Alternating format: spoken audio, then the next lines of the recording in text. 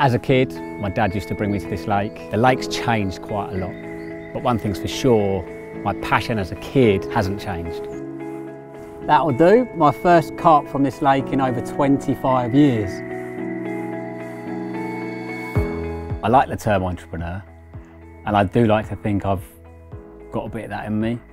You know, I've always think, oh, I could turn a profit on that. Do you know what I mean? It doesn't have to be fishing gear, but it becomes easy if you love something.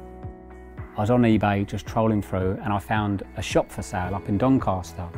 I thought I'm gonna have a punt at that. And I had no money, like nothing. Jumped in a van, drove all the way up to Doncaster, wedged the guy out of a load of cash and had loads and loads of stock. I had nowhere to put it, so I literally just brought it back home, and then my bedroom become like, you open the door and you're like shimmying in, you know, it's just boxes galore.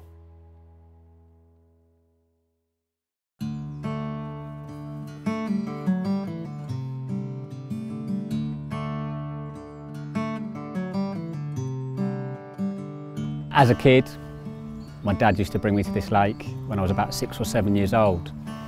In actual fact, I caught my very first fish only 70 yards over in that direction. The lake's changed quite a lot. New swims, loads of trees have been cut down. But one thing's for sure, my passion as a kid hasn't changed. And I love it as much now as I did back then. Talk us through the nut selection. Well, you know I'm into my particle and that. I thought I'd take it to another level by making a little mix-up and eating it myself. So in here, there is cashews, sultanas, raisins, peanuts, almonds. These little bad boys. And yeah, that's an edamame bean, isn't it? So I buy the salted, the spiced beans, and I mix in all the cranberries and stuff like that. And it makes the ultimate high protein and nutritional snack. Get on it.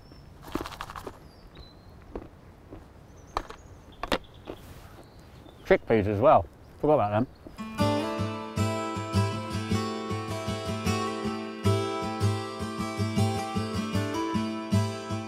So fishing is a collective for me. I think initially it started off as the nature side, being outside, loving it, the excitement, socialising with your friends, because that's where it started. We all used to fish as kids together and had some amazing times and built some amazing friendships around fishing. And I think it is everything. It's being outside, it's the fresh air, it's seeing stuff that you would never normally see in everyday life. And obviously that incorporates into me running a business in the industry. So it goes hand in hand. It's my passion, not just carp, for all types of angling. It's the nature, it's the countryside, and I'm lucky enough that it's my job as well, you know. So I get to mix in it every single day, and I'm very grateful for that. I'm very thankful for it. I love the fact I can share my business with fishing. And coming here today, I was excited, you know, like that will never stop. You know, that started when I was a kid and it never stopped. So how lucky are we to do stuff like that? You know, it's brilliant.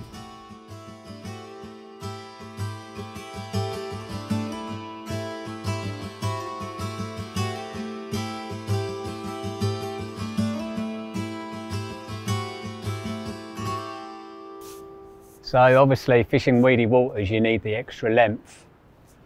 And sometimes when you're wading out as far as you can, you're still quite not long enough.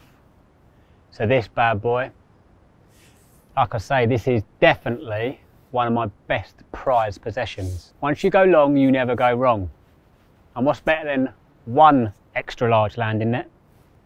Then 2 extra large landing nets. Flying the flags.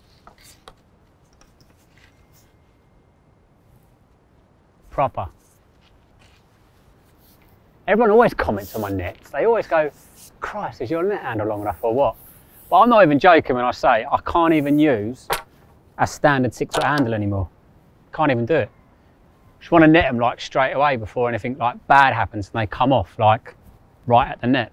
At least with that you've got like a 3-foot advantage compared to other nets. So that's my biggest tip. Get long landing net handles. Save those hook pulls lastminute.com.